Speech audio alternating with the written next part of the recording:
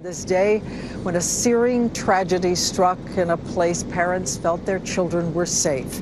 The worst grade school shooting in U.S. history, at least 27 dead, 20 children, 7 adults, including the principal.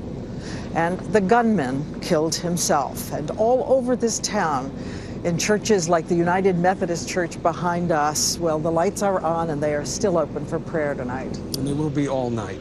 People have been gathering here for prayer, to lean on each other and lean on a belief in something bigger than themselves, to help get through what is just impossible to believe here or anywhere else. The sentiment here echoed in what you're seeing now down by the Washington Monument in D.C. Many members of the Connecticut delegation was there, but this story is really about their home here, Newtown, Connecticut, just 27,000 people. This is a place where people know each other, families know each other. And what happened today is known by all. And it's not just about how many were lost, it's about the age. What is hitting everyone so hard is the reality of these being children that were targeted by a madman. We now know his name. We know he's 20 years old, Adam Lanza. We know that before he came to this school, he shot his own mother, Nancy, in the face, killing her at her home. The looming question is why this man then decided to come to this school. He shows up at a place where they're making gingerbread houses in preparation for the holidays and Christmas presents. Just kids. A man in black enters with a vest and multiple weapons and begins a massacre. It was a clear, crisp, and trouble-free start to the morning at Sandy Hook Elementary School. Kids like Ella Sievers and her mother Amy, just do the elf dance, eager for the weekend and the holidays to arrive. It's Christmas time, right? Where are we, Mom, in terms of Christmas planning? Some shopping, cookie making. We decorated our Christmas tree. Ella, Christmas list made? Mm-hmm. Sent to Santa? Yes. Ella's class was preparing to make gingerbread houses. When you first got there? When I first got there, it was like a regular day. But at 9:41 a.m., the children's day and their innocence is shattered. 67 Sandy Hook School. Caller's indicating she thinks there's someone shooting in the building. We heard a loud bang. We thought that something fell. Then we heard another. And then we thought that that was a gunshot. What do you remember? We got to school. We did everything we needed to, and then we heard all this racket. Then we heard them say, "Go in your cubbies." We thought we had to go because something bad was happening. What did the teacher do then? She read us some books, and we talked about things, and they played little games in there. And while that was going on, your teacher was reading you books and keeping you calm? Yeah. She just kept her calm and told you a story? She read us The Nutcracker and another book that was about Christmas. How did you find out, Amy? Well, we got a phone call from the school saying the schools were in lockdown. Lockdown? I mean, what sense does that make to you as a word for your kids' kindergarten through 4 school? Not very good. Police quickly converge on the school, secure the perimeter, and start a painstaking search for the shooter. The police came in. It's like, is he in here? Then he ran out. That included checking every door, every crack, every crevice, every portion of that school. Our main objective was to evacuate as quickly and efficiently as possible any and all students and faculty in the school. It takes an agonizing hour before it becomes clear just what's taking place inside the school. Next come ominous signs. Ambulances are called, stretchers set up. By 10:30 a.m., police and teachers escort groups of traumatized students out of the school, kids who give the first indications of the terrible scene inside. Kids were crying, not really like screaming, but they're all huddling together, and they felt so sick. We all put our hands on other people's shoulders, and then our teacher held the first person's hand, and she let us out. Did you keep your eyes closed? Yes. The whole time? Mm-hmm. And when you opened them, where were you? We were walking down to the fire station. The children are taken to the fire department where frantic parents swarm, desperate to find out if their kids are safe. It was terrifying.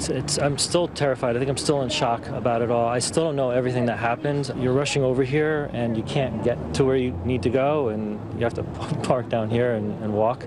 When a son or daughter is found, the relief is immense. I was so happy. I just hugged her. What goes through your mind when you see her? Oh my God, this is the best day of my life, the worst day of my life, just gratefulness. Gratefulness. I mean, the tears come to your eyes immediately when you know that your child's okay. But too many families aren't as lucky. Minutes drag by, no answers on what's going on inside the school. As news trickles out, the worst becomes obvious. Not all of the reunions between parent and child will be happy ones. Okay, these units in the school, I got bodies here. By 11 a.m., police give the first indications that there are multiple fatalities inside. By 11:50 a.m., they announce most of the fatalities are children. It is almost unimaginable. 27 dead, 20 children. News of the second worst shooting in U.S. history smothers the country. I know there's not a parent in America who doesn't feel the same overwhelming grief that I do. The majority of those who died today were children. Beautiful little kids between the ages of 5 and 10 years old.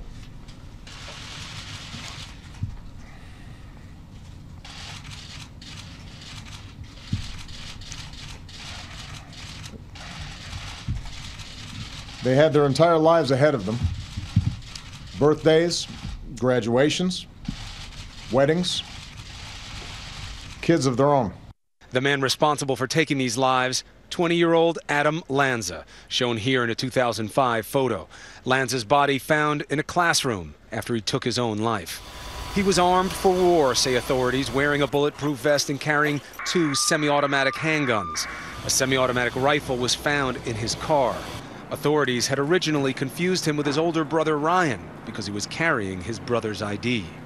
Lanza had apparently shot his own mother in the face before doing what we still can't understand, heading to the school.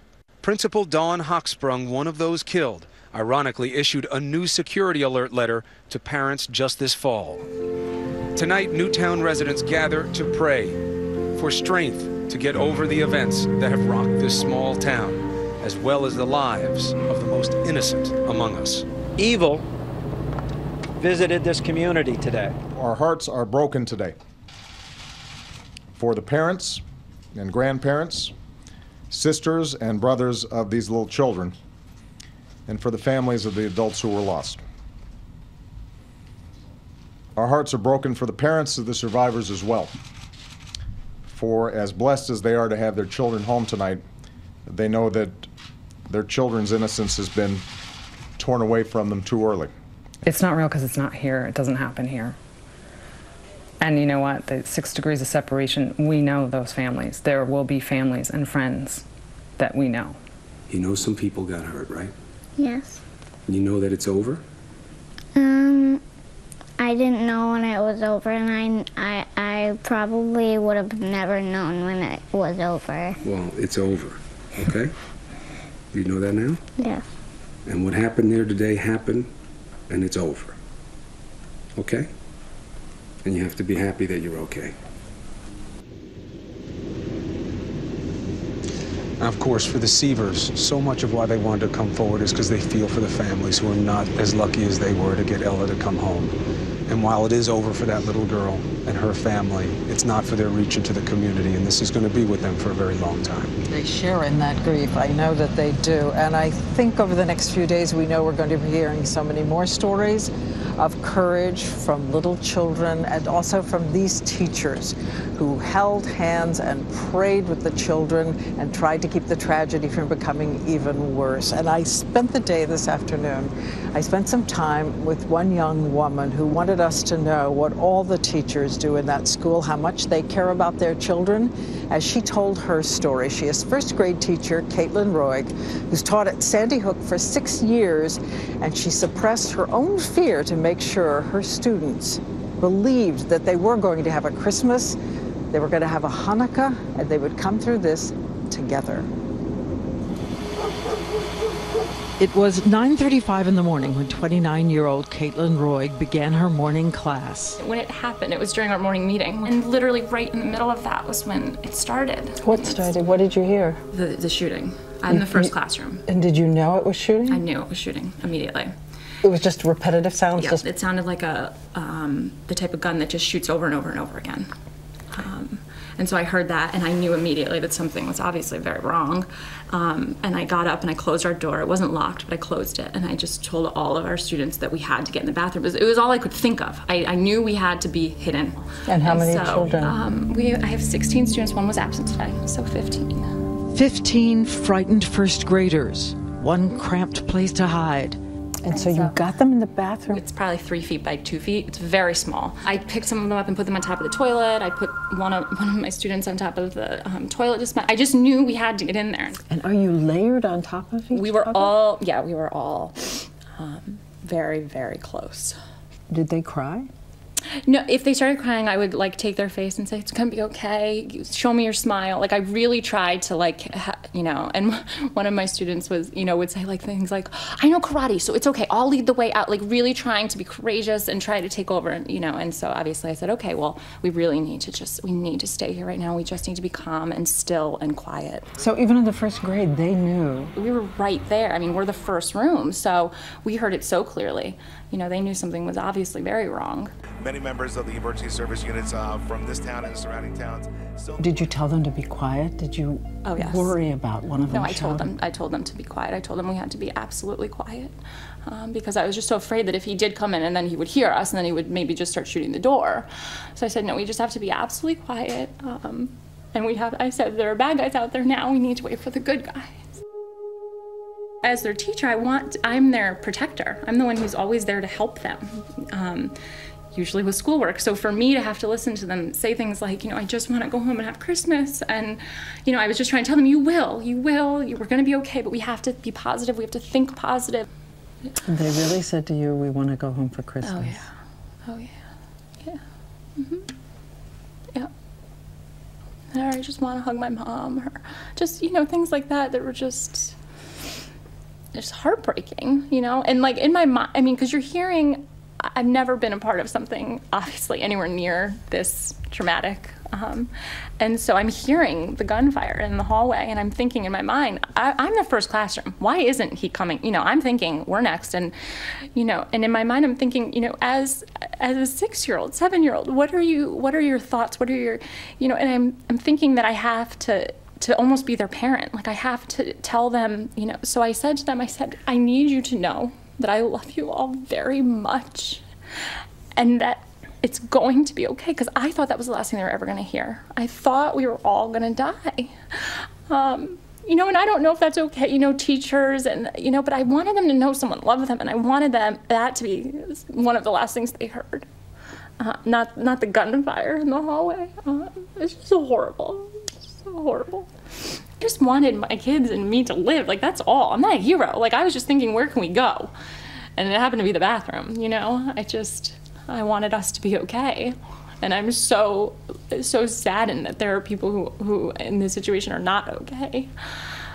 And my heart goes out to anyone who knew them and was a part of their lives. I just can't imagine.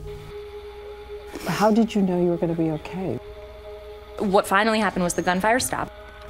The police came and started knocking, and obviously, I was completely beside myself. And I said, I don't believe you. You need to put your badges under the door. So they put their badges under the door. And in my mind, I'm like, this doesn't really look like a real badge. You didn't believe the badges, right. so... So I said, if you're really a police officer, then you would have a way to get in here. You would have a key, or you would have gotten it from the janitor. If everything's okay now, you would have found the keys. So he had the keys, and he found the right one, and he unlocked the door. Down the hill from the school, dozens of parents gathered at the firehouse, waiting to find out if their children had survived. What did you say to your children as you're walking to that firehouse? We're okay. We're okay. It's gonna be okay. Do you wonder who did this? Absolutely. And why? Why? You know? They're innocent children.